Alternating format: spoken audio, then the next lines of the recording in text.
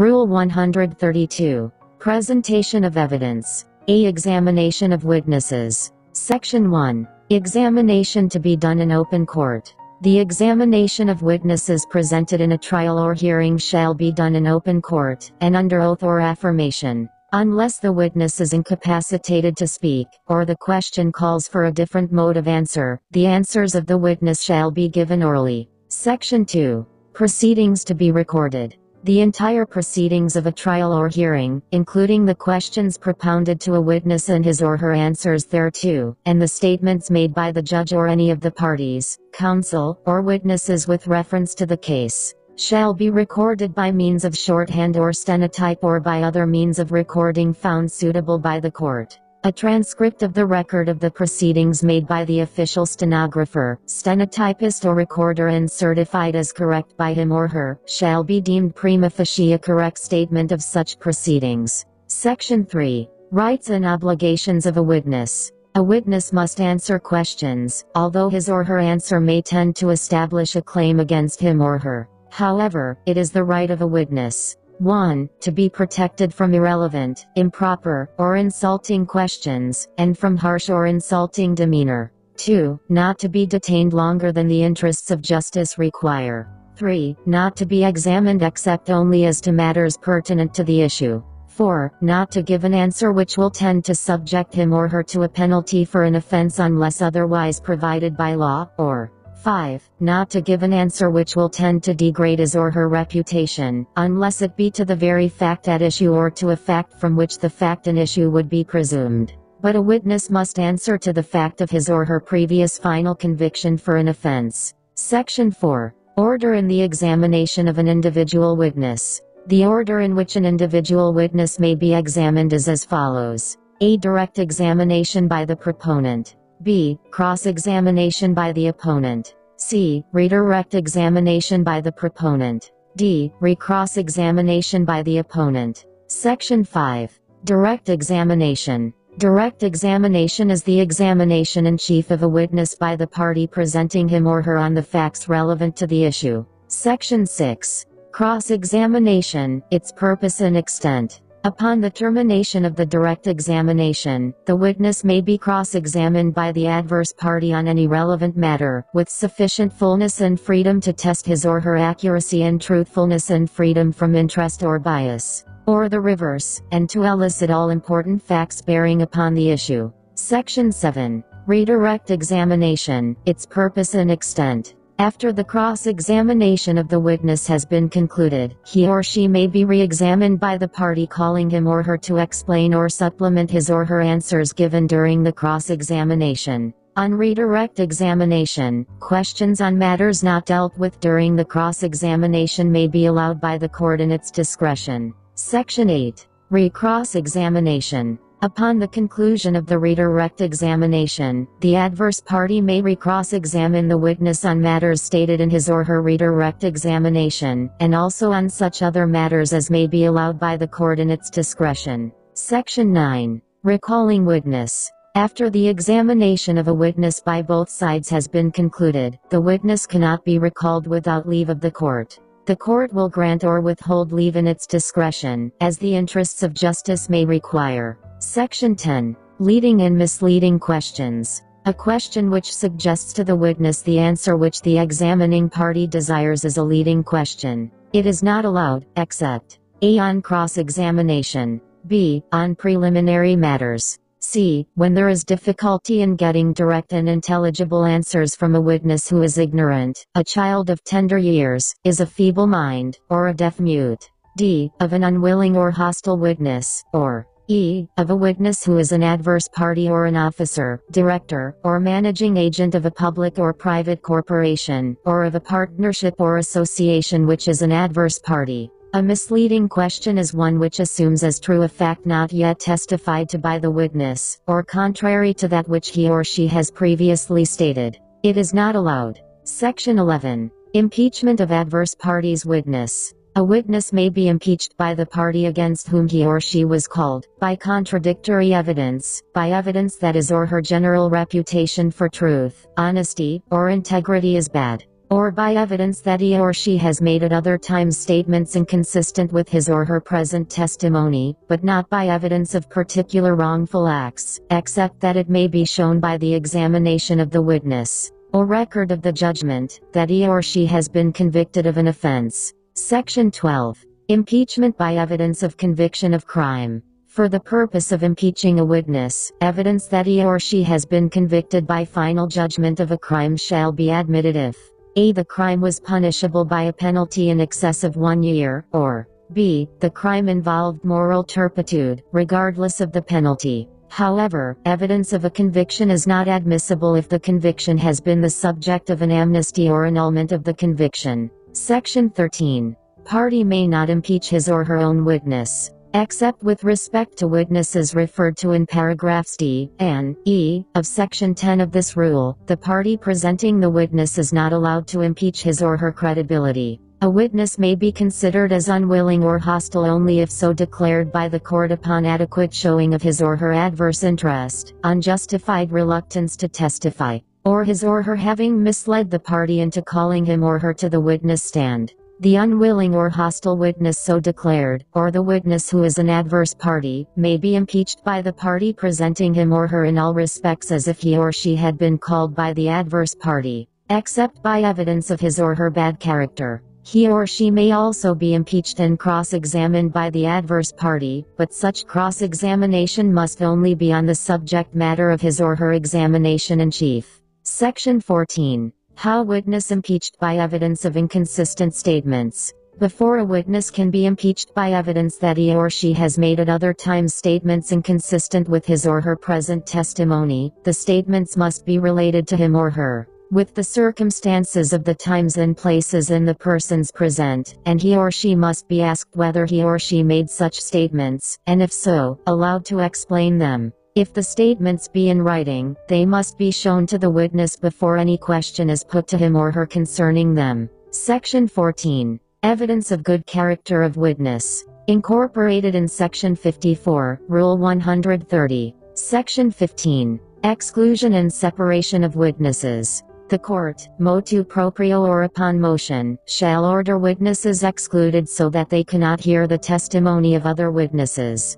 This rule does not authorize exclusion of a party who is a natural person, b. a duly designated representative of a juridical entity which is a party to the case, c. a person whose presence is essential to the presentation of the party's cause, or d. a person authorized by a statute to be present. The court may also cause witnesses to be kept separate and to be prevented from conversing with one another, directly or through intermediaries, until all shall have been examined. Section 16. When witness may refer to memorandum. A witness may be allowed to refresh his or her memory respecting a fact by anything written or recorded by himself or herself, or under his or her direction, at the time when the fact occurred, or immediately thereafter, or at any other time when the fact was fresh in his or her memory and he or she knew that the same was correctly written or recorded, but in such case, the writing or record must be produced and may be inspected by the adverse party, who may, if he or she chooses, cross-examine the witness upon it and may read it in evidence. A witness may also testify from such a writing or record, though he or she retains no recollection of the particular facts, if he or she is able to swear that the writing or record correctly stated the transaction when made. But such evidence must be received with caution. Section 17. When part of transaction, writing or record given in evidence, the remainder admissible. When part of an act, declaration, conversation, writing or record is given in evidence by one party, the whole of the same subject may be inquired into by the other, and when a detached act, declaration, conversation, writing or record is given in evidence, any other act, declaration, conversation, writing or record necessary to its understanding may also be given in evidence. Section 18. Right to inspect writing shown to witness. Whenever a writing is shown to a witness, it may be inspected by the adverse party.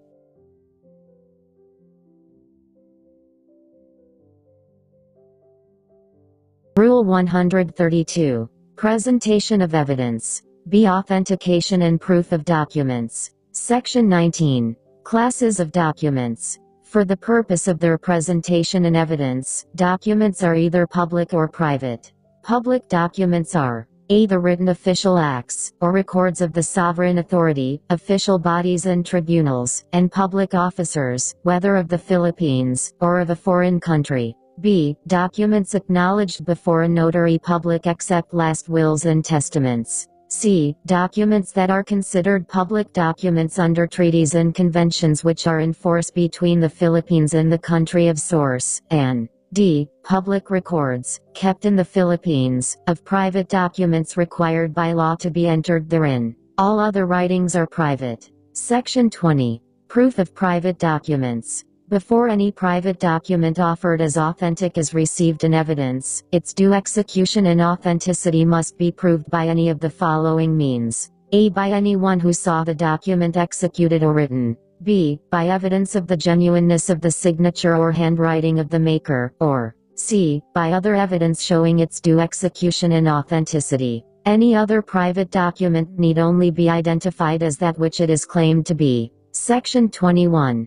When evidence of authenticity of private document not necessary. Where a private document is more than 30 years old, is produced from a custody in which it would naturally be found if genuine, and is unblemished by any alterations or circumstances of suspicion, no other evidence of its authenticity need be given. Section 22. How genuineness of handwriting proved. The handwriting of a person may be proved by any witness who believes it to be the handwriting of such person because he or she has seen the person write, or has seen writing purporting to be his or hers upon which the witness has acted or been charged, and has thus acquired knowledge of the handwriting of such person. Evidence respecting the handwriting may also be given by a comparison, made by the witness or the court, with writings admitted or treated as genuine by the party against whom the evidence is offered, or proved to be genuine to the satisfaction of the judge. Section 23.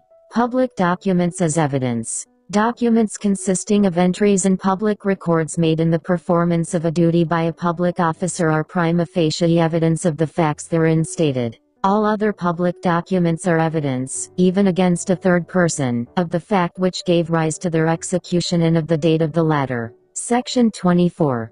Proof of official record. The record of public documents referred to in paragraph A of section 19, when admissible for any purpose, may be evidenced by an official publication thereof or by a copy attested by the officer having the legal custody of the record, or by his or her deputy, and accompanied, if the record is not kept in the Philippines, with a certificate that such officer has the custody. If the office in which the record is kept is in a foreign country, which is a contracting party to a treaty or convention to which the Philippines is also a party, or considered a public document under such treaty or convention pursuant to paragraph C of section 19 hereof, the certificate or its equivalent shall be in the form prescribed by such treaty or convention subject to reciprocity granted to public documents originating from the Philippines. For documents originating from a foreign country which is not a contracting party to a treaty or convention referred to in the next preceding sentence, the certificate may be made by a secretary of the embassy or legation, consul general, consul, vice-consul, or consular agent or by any officer in the foreign service of the Philippines stationed in the foreign country in which the record is kept, and authenticated by the seal of his or her office. A document that is accompanied by a certificate or its equivalent may be presented in evidence without further proof, the certificate or its equivalent being prima facie evidence of the due execution and genuineness of the document involved. The certificate shall not be required when a treaty or convention between a foreign country and the Philippines has abolished the requirement, or has exempted the document itself from this formality. Section 25. What attestation of copy must state. Whenever a copy of a document or record is attested for the purpose of evidence, the attestation must state, in substance, that the copy is a correct copy of the original, or a specific part thereof, as the case may be. The attestation must be under the official seal of the attesting officer, if there be any, or if he or she be the clerk of a court having a seal, under the seal of such court. Section 26. Irremovability of public record. Any public record, an official copy of which is admissible in evidence, must not be removed from the office in which it is kept. except upon order of a court where the inspection of the record is essential to the just determination of a pending case. Section 27. Public record of a private document. An authorized public record of a private document may be proved by the original record, or by a copy thereof, attested by the legal custodian of the record, with an appropriate certificate that such officer has the custody. Section 28. Proof of lack of record. A written statement signed by an officer having the custody of an official record or by his or her deputy that, after diligent search, no record or entry of a specified tenor is found to exist in the records of his or her office, accompanied by a certificate as above provided, is admissible as evidence that the records of his or her office contain no such record or entry. Section 29. How judicial record impeached. Any judicial record may be impeached by evidence of a. Want of jurisdiction in the court or judicial officer. B. Collusion between the parties, or c. Fraud in the party offering the record, in respect to the proceedings. Section 30. Proof of notarial documents. Every instrument duly acknowledged or proved and certified as provided by law, may be presented in evidence without further proof, the certificate of acknowledgement being prima facie evidence of the execution of the instrument or document involved. Section 31. Alteration in document. How to explain. The party producing a document as genuine which has been altered and appears to have been altered after its execution, in a part material to the question in dispute, must account for the alteration. He or she may show that the alteration was made by another, without his or her concurrence, or was made with the consent of the parties affected by it, or was otherwise properly or innocently made, or that the alteration did not change the meaning or language of the instrument. If he or she fails to do that, the document shall not be admissible in evidence. Section 32. Seal. There shall be no difference between sealed and unsealed private documents insofar as their admissibility as evidence is concerned. Section 33. Documentary evidence in an unofficial language. Documents written in an unofficial language shall not be admitted as evidence, unless accompanied with a translation into English or Filipino. To avoid interruption of proceedings, parties or their attorneys are directed to have such translation prepared before trial. Rule 132. Presentation of evidence. See offer and objection. Section 34. Offer of evidence. The court shall consider no evidence which has not been formally offered. The purpose for which the evidence is offered must be specified. Section 35. When to make offer. All evidence must be offered orally. The offer of the testimony of a witness and evidence must be made at the time the witness is called to testify. The offer of documentary and object evidence shall be made after the presentation of a party's testimonial evidence. Section 36. Objection. Objection to offer of evidence must be made orally immediately after the offer is made. Objection to the testimony of a witness for lack of a formal offer must be made as soon as the witness begins to testify. Objection to a question propounded in the course of the oral examination of a witness must be made as soon as the grounds therefor become reasonably apparent. The grounds for the objections must be specified. Section 37. When repetition of objection unnecessary. When it becomes reasonably apparent in the course of the examination of a witness that the questions being propounded are of the same class as those to which objection has been made, whether such objection was sustained or overruled, it shall not be necessary to repeat the objection, it being sufficient for the adverse party to record his or her continuing objection to such class of questions. Section 38. Ruling. The ruling of the court must be given immediately after the objection is made, unless the court desires to take a reasonable time to inform itself on the question presented. But the ruling shall always be made during the trial and at such time as will give the party against whom it is made an opportunity to meet the situation presented by the ruling. The reason for sustaining or overruling an objection need not be stated. However, if the objection is based on two or more grounds, a ruling sustaining the objection on one or some of them must specify the ground or grounds relied upon. Section 39. Striking out of answer. Should a witness answer the question before the adverse party had the opportunity to voice fully its objection to the same, or where a question is not objectionable, but the answer is not responsive,